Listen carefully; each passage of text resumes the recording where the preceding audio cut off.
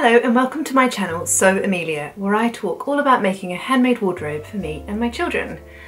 Welcome to this week's video, a different one for me this week. It's a sew along, so I hope you'll stick around and join me to see what I get up to and make this week.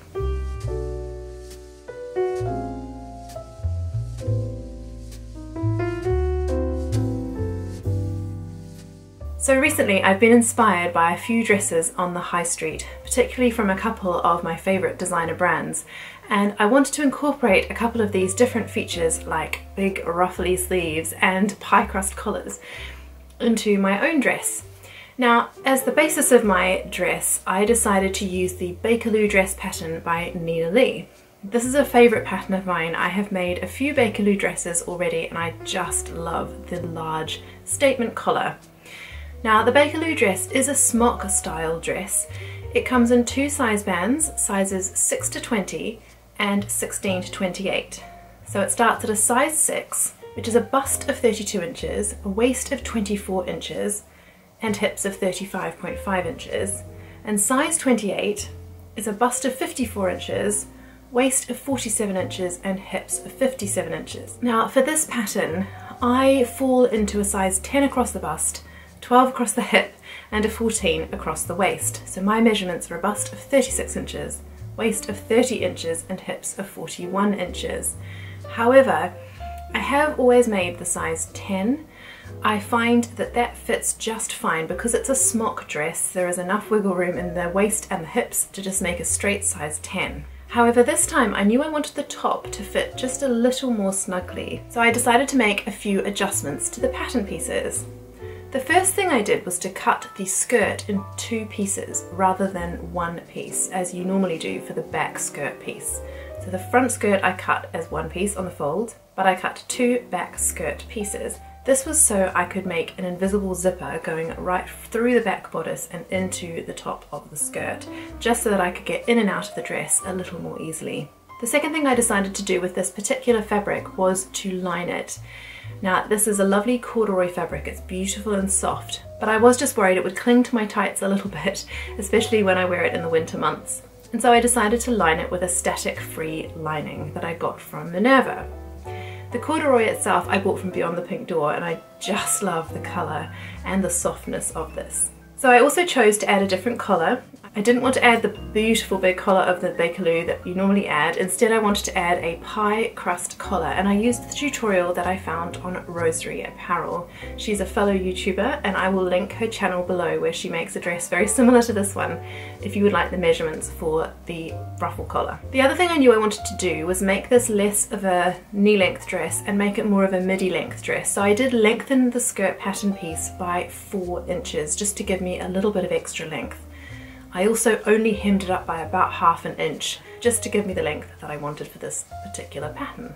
The final thing I did for this dress was to use a free sleeve template, again on the Rosary Apparel website, and that was just to give the puffed sleeve, which was the look that I was going for. It's a very full balloon sleeve, as you'll see in the video, and I decided to finish the sleeve off with elastic at the cuff. I really enjoyed making this dress, and I really hope that you enjoy watching the sew along. So without further ado, let's get into it.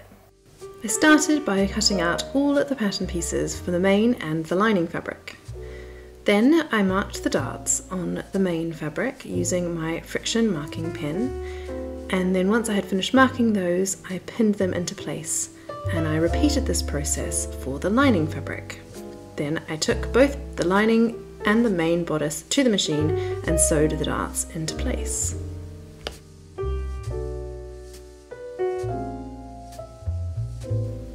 I pressed the darts carefully towards the bottom of the bodice.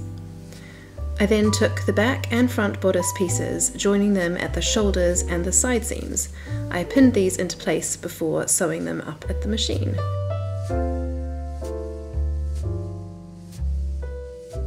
I overlocked the raw edges and then gave the bodice a good press. While I had the red thread on my overlocker, I decided to go ahead and finish the edges on my skirt pieces and my sleeve pieces. I then went ahead and added the gathering stitches to the top of each sleeve. The next step was to sew up the ruffle. I matched the short ends of that ruffle piece, pinning them and sewing them before pressing them out and overlocking the long edge. I put gathering stitches in the long end of the ruffle before pinning it and basting it onto the main bodice piece. I overlocked the bodice edges and put the main bodice aside for now.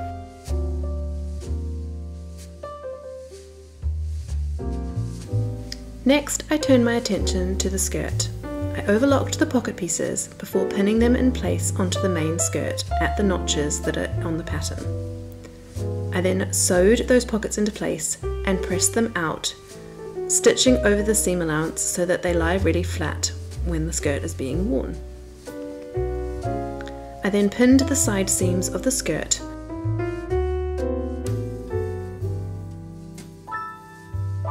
before sewing the side seams and the pocket pieces into place.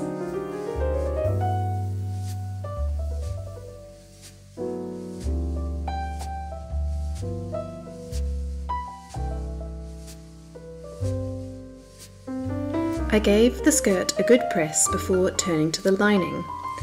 Like with the main fabric, I lined up the bodice pieces at the shoulder and the side seams and sewed those together, before pinning and sewing the skirt lining together. It was at this point that I also decided to sew in my label. Sewing is my self-care. I gave the skirt lining a good press and got ready for the next step, which is all the gathering. I sewed 2 rows of gathering stitches along the top edge of the skirt. I then drew up those gathering threads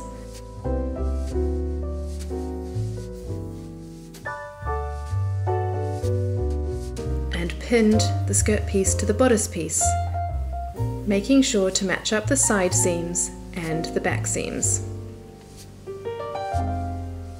I then repeated this process for the skirt lining.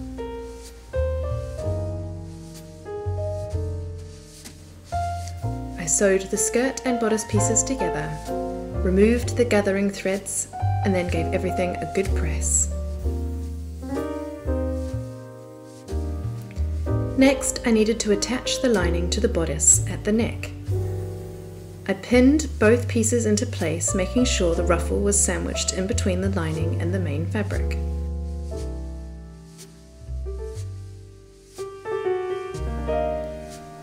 I sewed the neckline, going very slowly as there were a lot of layers of fabric to sew through here with that ruffle in the middle. I then clipped the curves around the neckline before giving the ruffle and the bodice a good press.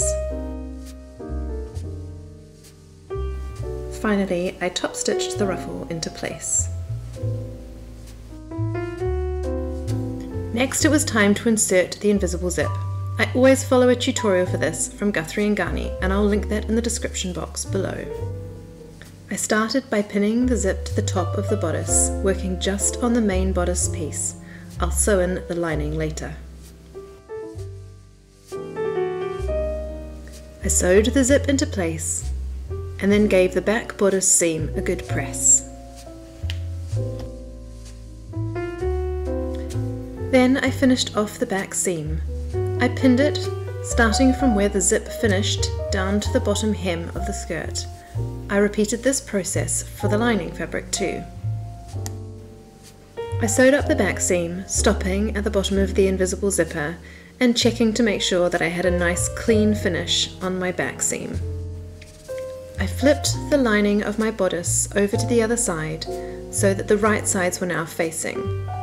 I then pinned this to the zipper and sewed down the seam to attach the lining to the bodice.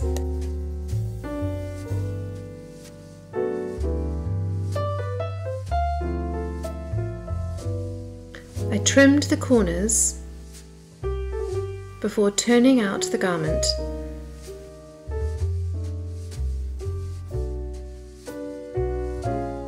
and giving the zip a good press.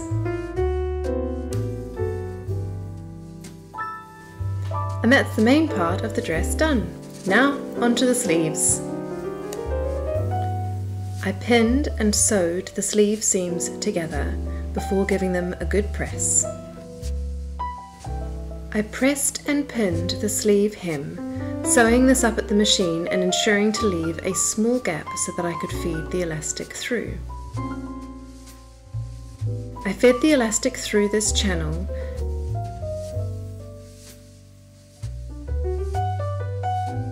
and hand sewed the ends of the elastic closed. I then sewed the opening on the sleeve hem closed to encase the elastic in the hem of the sleeve. I drew up the gathers on the sleeve heads and then I attached those to the bodice main fabric, making sure not to catch any of the lining when I sewed these into place.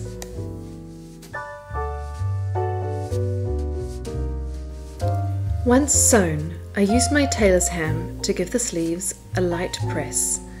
I then folded under the lining by 3/8 of an inch and pressed that as well. I pinned the lining to the sleeve seam, and then for a really neat finish, I hand sewed the lining down.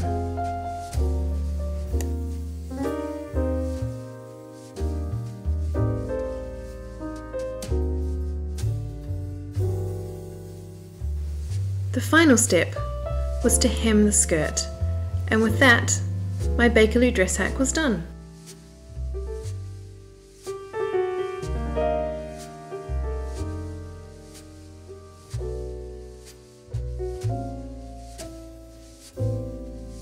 Thank you so much for watching today if you've managed to get to the end of the sew along. If you did enjoy it, please do leave me a comment below and let me know so that I can make more sew alongs if that's something that you're interested in watching. I so appreciate those of you who have subscribed. It's amazing to have hit 3,000 subscribers. I'm so excited and I'm really appreciative of all of you who come back and watch week after week.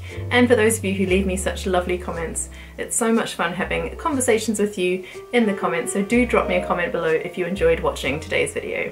It would also be great if you would hit the like button and subscribe to my channel if you haven't already so that you can be notified when I publish future content that hopefully you will also enjoy. So again, thanks so much for watching today. I hope you have a great week full of happy sewing, and I shall see you in the next one. Goodbye!